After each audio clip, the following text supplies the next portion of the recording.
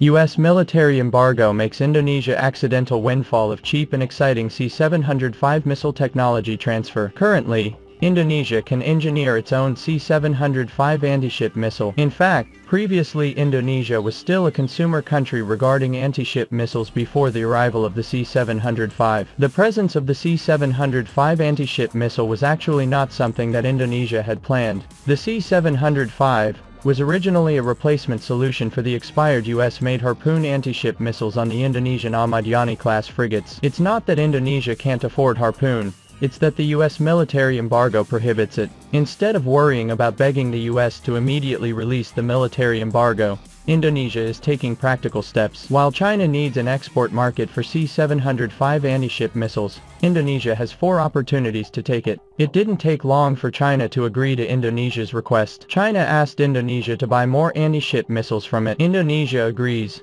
Apart from the C-705, Indonesia is also buying the C-802. This C-802 was finally installed on the Ahmad Yani class frigate. As if getting a windfall, China also transferred the C-705 technology to Indonesia. Moreover, the price of this missile is quite cheap, per unit priced at ID or 20 billion. Compare this with Exocet MM40 Block III, which reaches ID or 64 billion per unit, so that the process of making the Indonesian-engineered C-705 missile will soon be realized. An Indonesian consortium consisting mostly of state-owned enterprises has been formed to reverse engineer a type of anti-ship missile with the aim of building domestic capabilities. Janes saw that Indonesia did not exclusively announce the type of anti-ship missile it was making. However, the photo circulating is indeed a copy of the C-705, resulting from collaboration with China. The Defense Ministry statement did not reveal the types of missiles that would be involved in the reverse engineering process. However, the image accompanying his statement is very similar to the C-705 medium-range anti-ship missile produced by China Aerospace Science and Industry Corporation,